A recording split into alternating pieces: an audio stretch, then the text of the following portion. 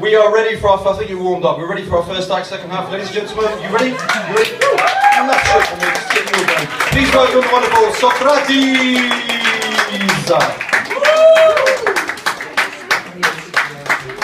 Keep it going there for Ken Parsons. Hi, Ken Parsons.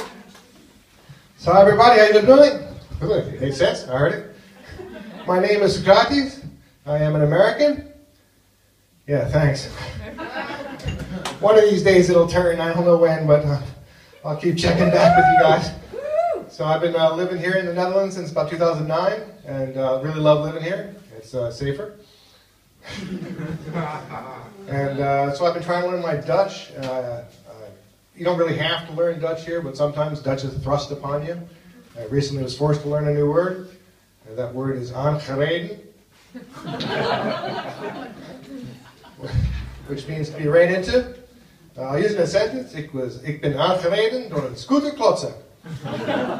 Which means I got ran into by a guy on the scooter who's an asshole. And basically there's a thing they call a fietspad. Have you heard of these? It translates loosely into bike path. Pretty actually tightly into bike path too. I thought it was self-explanatory until the car was driving on the bike path. And I thought that was odd. And then the scooter, also driving on the bike path, but he was looking at the car. And I came around the blind corner, and then there was a scooter in front of me. And I was going to say, you know, to the car and the scooter, this is a bike path. You should not be driving on it. But what I said was, ah! And then I smashed, and then there was a flying part, and that was fun. Like, you know, like the song, you know, fly like an eagle until you crash.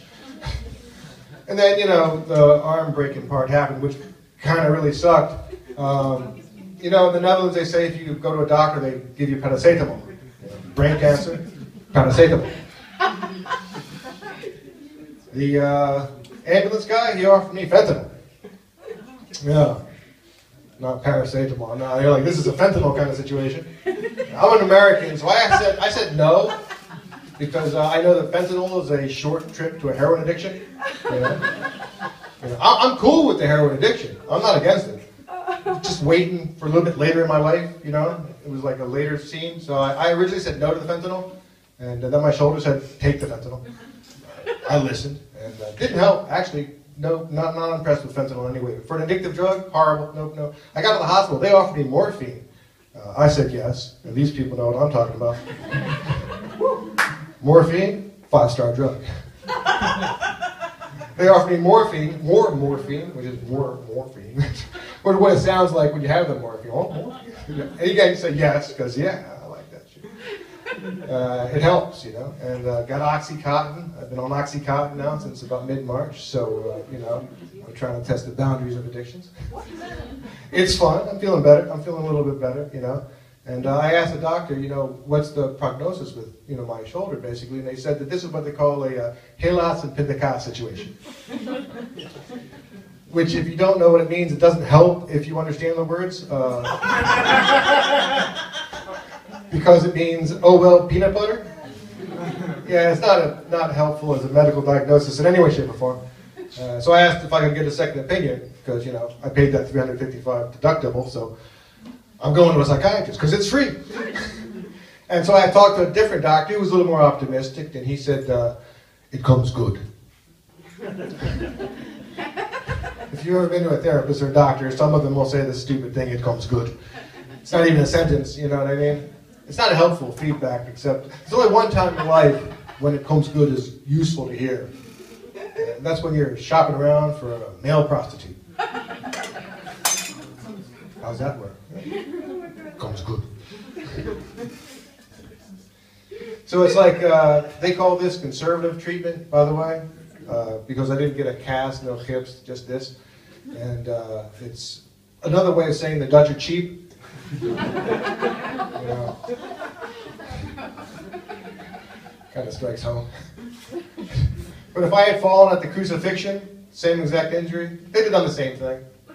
Strap a vine around me, a little opium, try to stay off of it, you know. It comes good.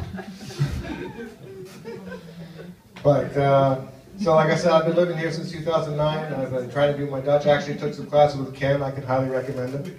He's fun. But every country, has got its own little unique things, and like in America, if you ask an American best country in the world, they still say America. Completely unaware of the irony, But you ask, like, a Pakistani guy, he'll say Pakistan. If there's an Indian guy nearby, he says, no, it's India. But if you ask a Dutch person, best country in the world, they go, the Netherlands? Hello? No. You don't think? Yeah, it's a great country. I mean, the weather sucks, and the food's no good. But other than that, it's a great place to live. And one of the reasons is the quintessential Dutch word, of course, is gezellig. The one Dutchiest of all Dutch words. Because it starts with a g, ends with a g. It's got a zel in the middle, which is fun. But gezellig, if you don't know, it means a warm, wonderful, kind of cozy evening. This is a gezellig evening. And everybody here is making a gezellig, especially you. But, so it's something we have to do as a group. You can't really be gezellig by yourself. You talk to your friend, what'd you do yesterday? Well, I went on a boat with a couple of friends. It was gezellig. How about you? I stayed home and masturbated. It can be fun, but it's not exactly gezellig, I mean, unless you do it in a big group. Because, that can be gezellig. But it is lekker. Are you Dutch or where are you from? You learn Latin. Where are you from? Greece. Are you Greek? I am a little bit Greek on my side. Yeah. Now this is embarrassing for me to ask you because my Greek isn't but so good. But this segues well. In American, not because we don't speak English, we speak American. Because you know how the difference is when there's an English person on TV, they put subtitles in American. Because there's no English in English. Like a French person, they're on there, no subtitles, no need them. But in Greece, like in American, we have like the word for your little sugar pie, your sweetie, your honeybee. Because if you love something, make it fat, give it a heart attack. What's a good Greek word for my little sweetie honey pie? Hey. Yeah, glikula. Hey. It's a sweet sounding word, because the Dutch went with schatje. That's another great word for you to learn, schatje. Yeah, schat. The hell is this word for my sweetest favorite thing in life? It doesn't make any sense, I prefer the word oudje, which is a little onion. Oudje, but it sounds nicer when it's oudje. Will you beat my oudje? See, it's such a nicer sounding word, isn't it? Maybe it's just my own ears, but that's what I'm thinking anyway. But one of those weird Dutch things that they do that I still don't understand is they mix their tobacco and their weed together. Because it burns better or lasts longer or it's cheaper. Or there's nothing like the taste of cancer. I'm not really sure, but it seems to me that if this is, makes sense, you got that 8% beer, you could water that down by half, it lasts longer, go farther, a little cheaper. We do it in the U.S. Call it Budweiser. Mix it down to half again, it's Bud Light. It works. We still make a lot of money with it, So I've been trying to improve myself slightly. I've got up to the T-Rex phase, and so this is slowly healing, by the way. But I'm a little embarrassed because I'm always having to try to stretch my shoulder back because it doesn't really work. So I'm worried my neighbors are thinking I'm practicing my Nazism. But so I've been trying to figure out ways to make money because I don't, and it requires it. And so I've been trying to work out a way around the system. And I found a loophole, actually, in capitalism. It's called stealing. You can steal stuff, right? And you don't have to work, But it's hard because people will come after you, So I've been trying to steal easy things that are down to my level, especially now. So I've been trying to steal that walking stick that blind people use. Well, hear me out. They never see it coming. Alright. I don't think it's worse than there, Basic income for artists in Ireland. Okay. That's cool. Blind ones too? No, but that's cool, right? I suppose. Is this about a blind guy with a stick? Because this is. I know, but I just thought it might be cool. Appreciate that. It is cool. Thank you so much.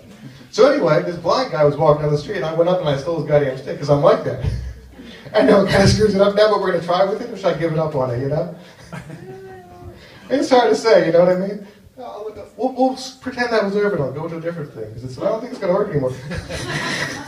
So it's like one of the things with, I was in Greece recently, and I was hanging out with my family, and hanging out with a bunch of Greek people. You know, it's weird, because Greek sounds like an argument, you know, even if they're really, because we're passionate, you know what I mean? And if you don't get the words, it's just pa pa pa, you know?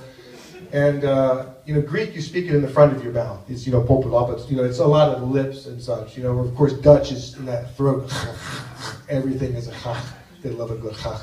You know, where English is none of that stuff. You know, you can break your jaw, have it wired together. It's not a problem. Almost anything you can say, not a problem. You do not need to inflect or otherwise. You cannot shut up an American is what it comes down to. And my cousin asked me for something, and I handed it to her, and she said, thank you. And without thinking, I said, chach hadan, or chach, which, you know, means pleased to have done it, basically, pleased. And she said, what? And I said, you know, I said, chach. And she thought I was having a stroke, you know. And I had to explain what it was I just said to her, and I said, you know, it's chach hadan, and everything. It's Dutch. And by then my family's all gathered around, and, you know, they're all listening, and then they start mocking me, you know, chach, chach, chach. I thought they'd be proud, you know, that I could actually speak a little bit of Dutch, but, you know, they're just making fun. They said, when I spoke a little Greek, they said I sounded German, which is painful, you know, as an American, as a Dutch, as a Greek, all around the book, painful as hell, you know what I'm saying? So, but life is like that sometimes, you know what I'm saying? You think you're going to go to a spa, the next thing you know, you spend some time like this, but, you know, life has its ups and downs. I'm working on an Oxycontin addiction, and that's kind of nice, you know what I mean? It's sleeping better. So my little ouches, all I can say is, for the most part, I think like a lot of expats, I moved to the Netherlands for the food. But I'm staying for the weather. Thank you so much. My name is Socrates. You guys.